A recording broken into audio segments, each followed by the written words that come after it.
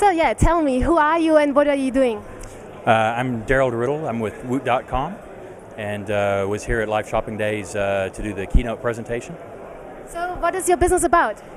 So Woot.com is the originator of the Deal of the Day industry. So we launched Woot.com in 2004, and the goal was essentially to find a way of moving our excess inventory.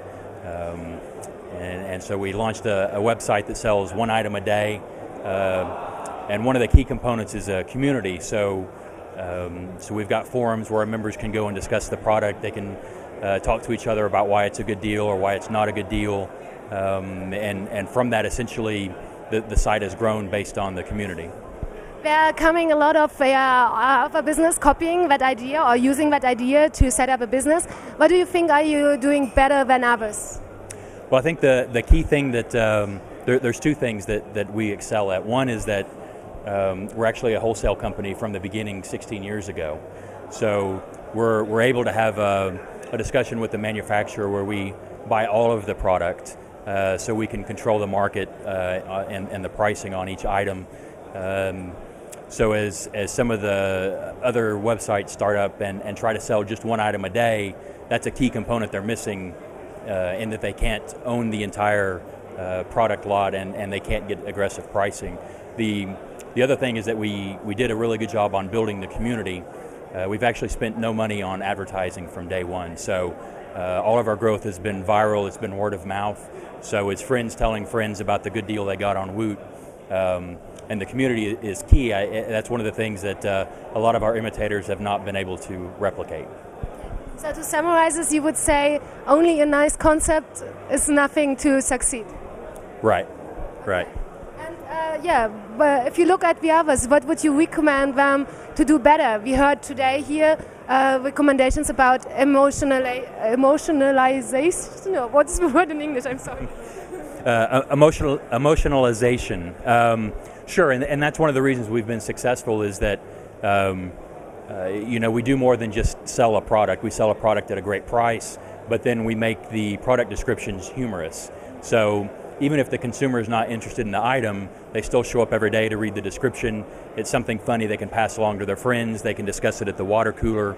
And so it lends itself to being discussed openly, which most people wouldn't do if they went and bought something at Amazon. It's just not exciting. You buy something and that's the end of the story. When you buy something on Woot, you've got a great deal and you had fun while doing it. So that's the key thing I would recommend to the sites that are here today is to find a way to make what you do exciting. Utilize social commerce when you can, whether that's Twitter or Facebook or Blippy, any of those technologies that allow your consumer to tell their friends about the experience. That's a key way to grow without spending money on advertising. Who are your major competitors and why? So my usual answer to that is everybody and nobody. We're fairly unique in that we sell one item a day. So you could look at Amazon and eBay as being competitors, but they're really not. They have 1 million items on their website, and when you go there, a lot of times you're looking for something specific, whereas when you come to Woot, you're really looking more for a deal, you're looking for the experience. We also have a wholesale business, so since we're selling to a lot of these retailers, it's hard to look at them as competitors because we're really a supplier to them, therefore we can't compete with them. If you are honest about your own business, what do you think could you do better? I think there's still a lot of things we can do better in the community.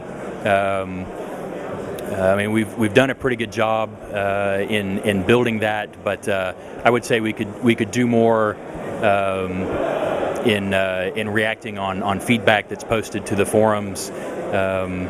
It's one of those things that gets tough to keep up with. As many comments that go into the forum, it's hard to keep up with them all. But that's one of the things we're looking to do better this year is to be more proactive to discussions within our community. What do you think about the German and the European market? It's very interesting. It seems to be growing, and obviously with the attendance here today, as big of a leap as it's taken from last year. I think 2.5 times more people here than at the last event. So the market seems to be really growing. It's interesting to look at at each of the segments as they're kind of breaking out, because you have both those that are doing the deal of the day model, but then also the ones like Branch for Friends and Buy VIP that are doing more of the private shopping model, which was kind of a hot industry in the U.S. last year with Gilt Group and Rue La La. So it's interesting to see how they're both developing separately, but at the same time making a lot of the same advances. Do you see here something you could learn something from? Yeah, there's been a few interesting things today that it would be nice if we could incorporate them into our model. It's always kind of a difficult decision trying to decide which way to go in our industry, so it requires a lot of evaluation and a lot of discussions back and forth on the pros and cons. So, but some good ideas. Okay. And yeah, what are your expectations for the next 1-2 years? Which trends are rising up, and yeah, where's it going? Well, so 2009 was a rather odd year for us in that the economic conditions changed so much of what we did. In the last half of the year, product availability, it was pretty difficult to get a lot of product. So we had more consumer demand than we had product supply. We're pretty positive that will change this year. Conditions will get better. That was our primary obstacle last year. We're hoping to see improvement there this year. Okay, so you are hoping for more products to sell?